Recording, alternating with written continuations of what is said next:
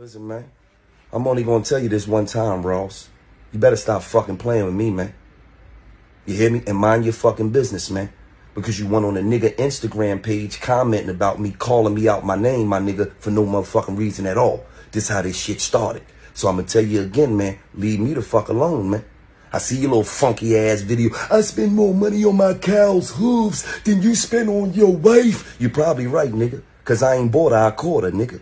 She fuck with me because who I'm blessed to be, not because I bless her with a fee. But ain't you the nigga that said, I put Molly all in her drink and she ain't even know it. Goddamn Ricky Raper, bitch. Huh? Stop talking about money, man. Cause money don't unlame a lame, nigga. There's a lot of sucker-ass niggas out here with money and you on the list. Matter of fact, you the captain of the Suckers with Money Association of America, nigga. And we ain't impressed. So mind your business. Because that's your problem. You're always minding niggas' business. You was minding Birdman business some years back when you was running around talking about, give Khaled the money you owe him. Well, you give Meek the money you owe him, nigga. Because you got him in a 1914 slave deal. A Harriet Tubman joint that he signed when he was 19 and now he's 35. I thought you said, a boss is one that guarantee we gon' eat. Well, why you ain't renegotiating with a real nigga? Thank God he fucking with them white boys. He fuck around, be broke, busted, and disgusted fucking with you. He's a hell of a businessman, though. Salute to you, Meek. But stop talking about money, man. And stop pushing that Bel Air on niggas, because they don't drink that shit no more.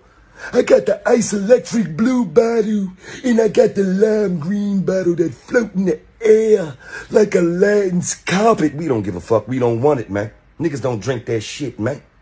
And slow up on them goddamn lemon peppers, because you're about a 6-piece away from a heart attack, nigga. Leave me the fuck alone. I'm telling you, this ain't what you want like Lil Durk first single, nigga. You better leave me alone. And one thing about me, I'm not no hater. I salute you. Your crib is immaculate, nigga. I'm talking about your crib is one of one, nigga. Unbelievable. But the whole Atlanta know you live dead smack in the hood, nigga. Right off Old National. 2 blocks away from the blackest Walmart in the state. You ain't had a good night's sleep since you moved in that motherfucker. You know how them niggas in Atlanta breaking houses. You worrying about them niggas jumping your wall every night, nigga. And I get that raggedy ass cow to Labor Day before them niggas hop the wall and steal that motherfucker. Be riding all that Old National.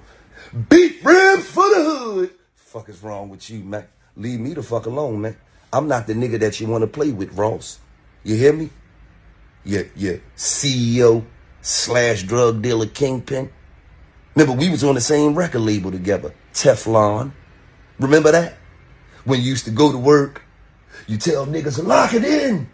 Then you come home, you change your uniform, you put your hat on backwards, and then you go in the studio and be a drug dealer kingpin rapper.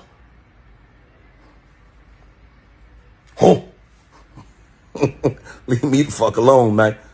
This ain't what you want.